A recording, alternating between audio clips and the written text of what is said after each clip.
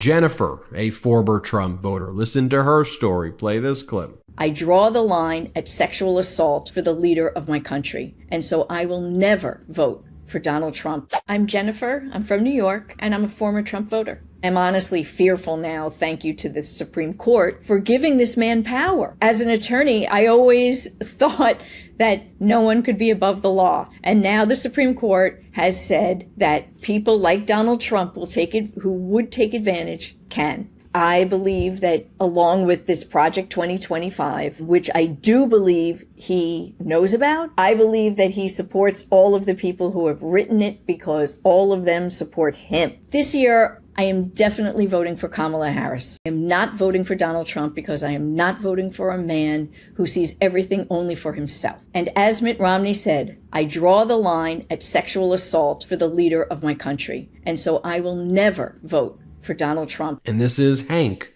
who is a veteran and former Trump voter who will be voting for Vice President Kamala Harris this year. Play this clip. He is a far bigger threat to me than a 4-year Democratic administration under Kamala Harris. So I would vote for her before I would ever vote for him.